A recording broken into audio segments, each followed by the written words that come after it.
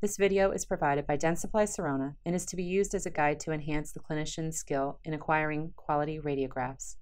This informational guide is not intended as a replacement for the Directions for Use manual for any product shown.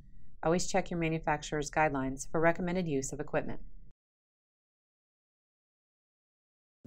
When placing the sensor for bite wing images, allow the sensor to find its place in the mouth comfortably.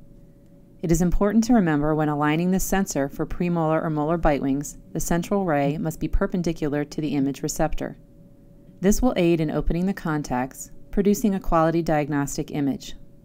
Place the bite block behind the teeth being captured, ensuring that the central ray is perpendicular to the sensor. Instruct the patient to close slowly and utilize the handheld portable X-ray device to acquire the image. Thank you for viewing this instructional educational video brought to you by Dentsply Sirona.